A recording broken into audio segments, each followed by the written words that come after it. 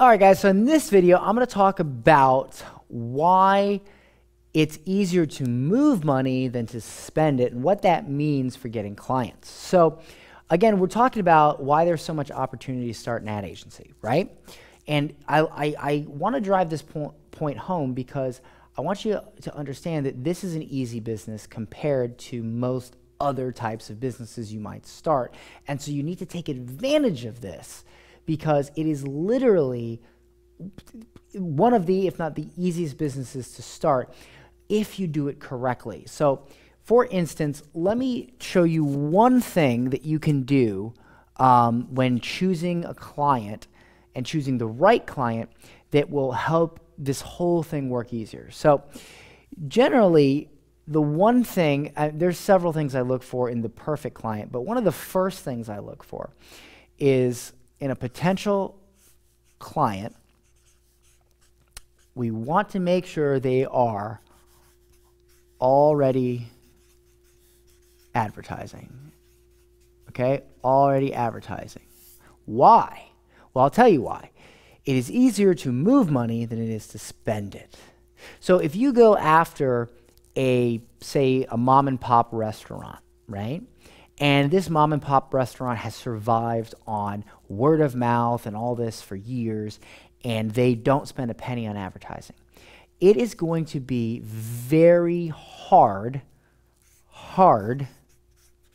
to get or convince that mom and pop old Italian restaurant or whatever it is to spend money, because now they have to take money out of their pockets that they were not spending, and they have to let go of it, right? So we're trying to convince them to spend money. We don't want to convince anyone to spend money because that's hard. I don't like hard. I like easy. So what is easy?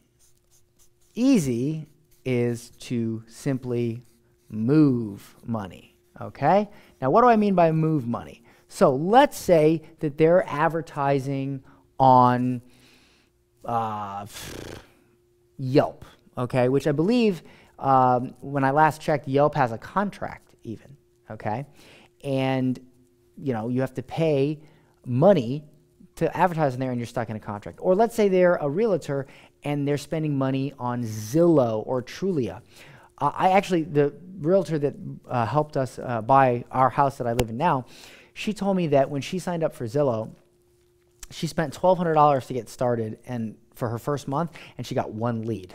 That's $1,200 a lead. Now, when I run Facebook ad campaigns for realtors, I usually get them leads anywhere from $3 to $12, depending on the lead. $3 to $12 versus $1,200, okay? Think about that for a second. Just think about that.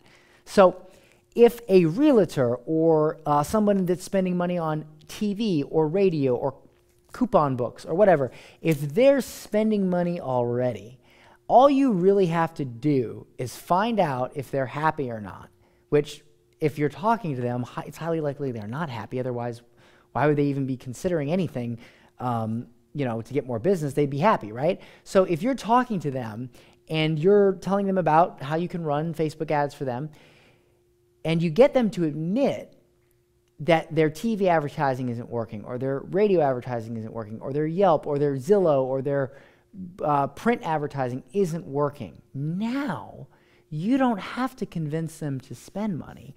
You only have to convince them to move money from their Zillow or their print or their TV advertising over to Facebook. Once you convince them to do that, you have a client. And it's, again, much easier to convince someone to move money than it is to spend money, because no one, no matter who you are, likes to spend money. Even if you want something, nobody likes to spend money. Everybody gets sticker shock.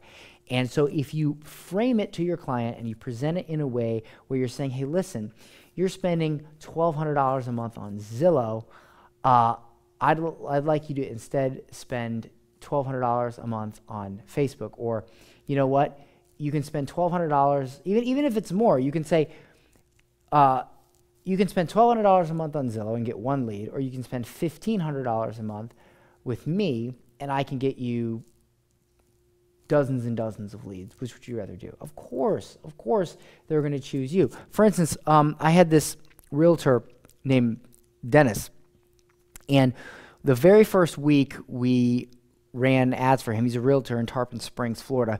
He got, I think it was 50 or 60 leads. We had to turn the ad campaign off because he had so many leads. He actually sold some of those leads to realtor buddies of his because he couldn't keep up.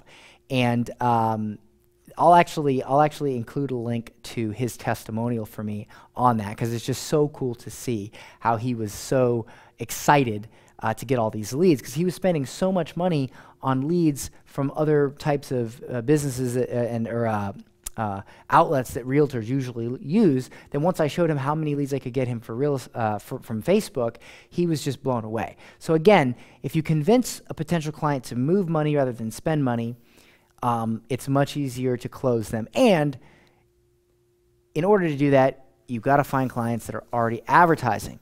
One more tip for this is a great place to look for these clients is in those methods of advertising. So you can go and download coupon books, print magazines. You can write down numbers that you see on your local TV advertisements. You can listen to the radio and write down numbers. And you can go find these businesses and you can, make a spreadsheet of their contact information, and you can start prospecting based on that and just ask the simple question, hey, how's your print advertising working for you? Hey, how's your TV advertising work for you? And if you already have clients in their field and you can show them a case study of what you have done in the past, it's very easy to close them. And don't worry, I'm going to show you how to get your first client and how to get your first case study a little bit later on. But just know that you must keep in mind moving money is easier than spending money. See you in the next video.